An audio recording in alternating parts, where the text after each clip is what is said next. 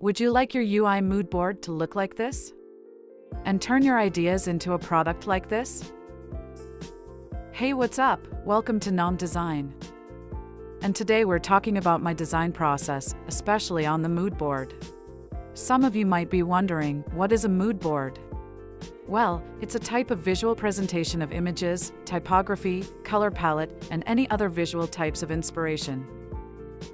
It's usually to help you communicate the idea and inspiration behind your future design.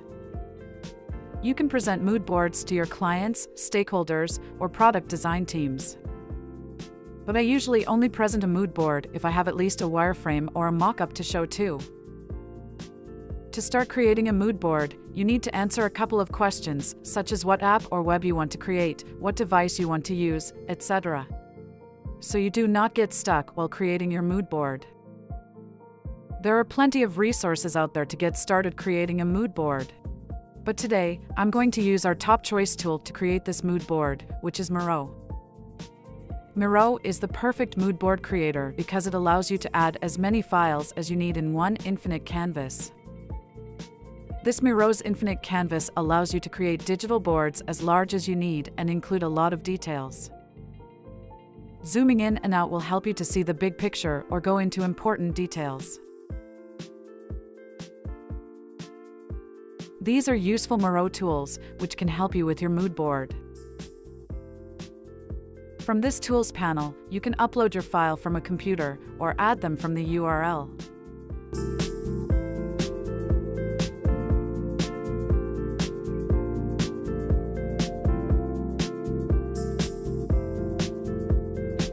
Icon Finder, you can search among thousands of beautiful icons and use them to enrich your boards.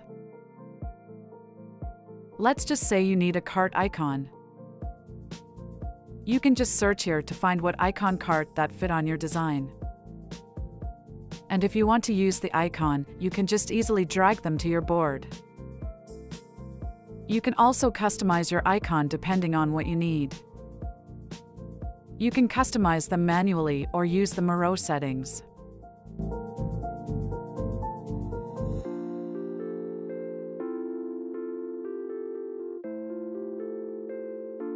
Shapes help to create a color scheme or mark up something if necessary. You can go to this Tools panel to open the shape and then choose what kind of shape you need to use on your board. You can also use the shortcut to open the Shape tools by pressing S on your keyboard. If you want to change the shape that is already on your board, you can just click your shape to open the setting and then go to this button to change your shape. And now, you can start fill your shape with color.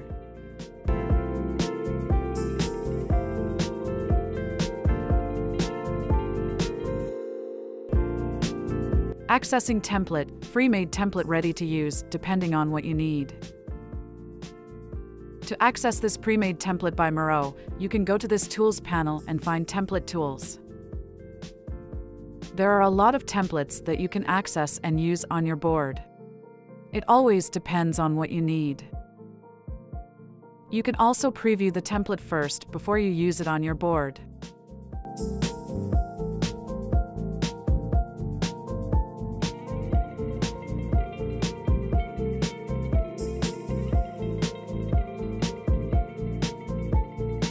Alright, so now let's start creating an excellent UI mood board, and today I'll be making a mood board for an e-commerce app. To start, you need to add a new board here.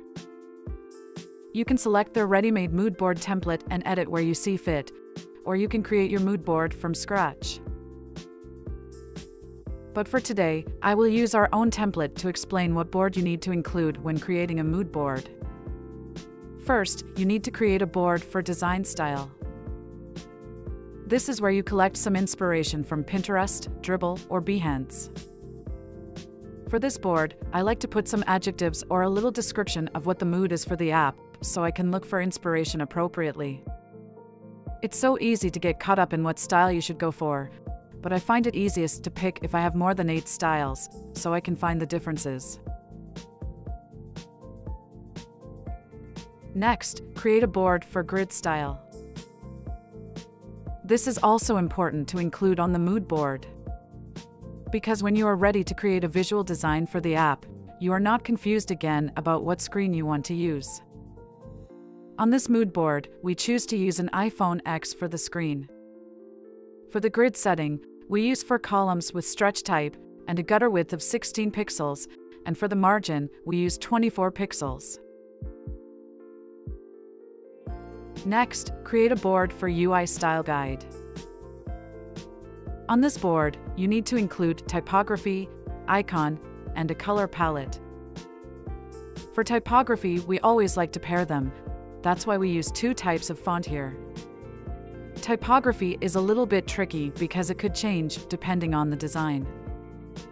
To help you start with typography, you can use Google Fonts because it's a great free resource for type pairing.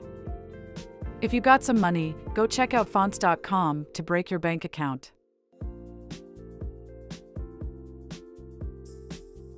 For icon, this is where you collect an icon you need to use on your app.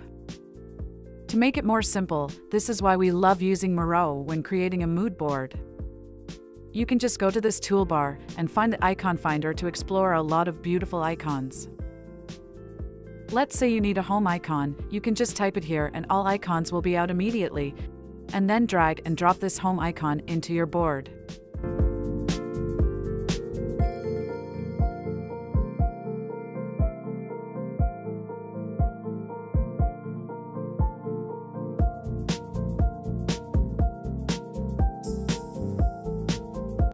For color palettes, I did an Instagram post about color palettes last week on our Instagram. Make sure to check the post and use those color palettes for your next project. For the color palette, basically, we use a primary, secondary, and little accent colors. This palette was created based on our primary color. To help you get started with color palettes, you can use coolers.co and color.adobe.com. Both of these sites will help you create a color palette based on your primary color.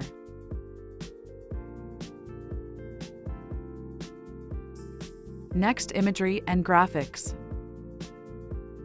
For imagery and graphics, I like to look at free resources like Unsplash.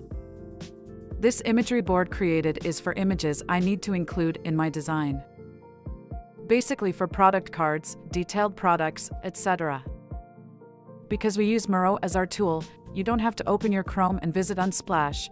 You just need to go to this toolbar and search the Unsplash app. And then you can start to find the image you need to use.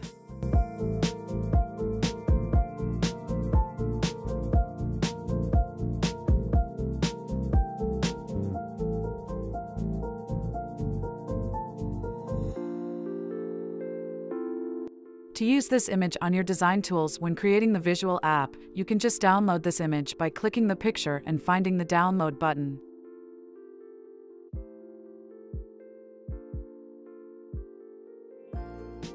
And the last board you need to create interface patterns.